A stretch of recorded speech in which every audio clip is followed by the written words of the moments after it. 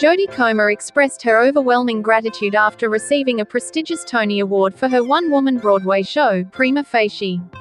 The Killing Eve actress was awarded Best Leading Actress in a Play for her role as a defense lawyer who finds herself in the witness box. The Tony Awards, held in New York, were hosted by Ariana DeBose, who opted not to use a script due to the writers' strike. For the first time in the ceremony's history, two non-binary actors, Alex Newell and J. Harrison Ghee, received awards. Comer, in her acceptance speech, praised Suzie Miller, the playwright behind Prima Facie, and thanked her production team and loved ones for their support.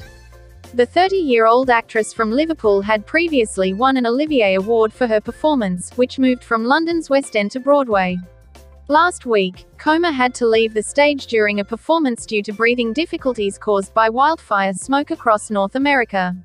Her understudy completed the performance. The Tony Awards ceremony, Broadway's biggest night of the year, was hosted by Oscar-winning actress Ariana DeBose. She warned audiences to buckle up, as the show was unscripted, due to the ongoing Hollywood writers' strike. Several winners, including Best Leading Actress in a Musical winner Victoria Clark, referenced the Writers Guild of America WGA strike during their acceptance speeches.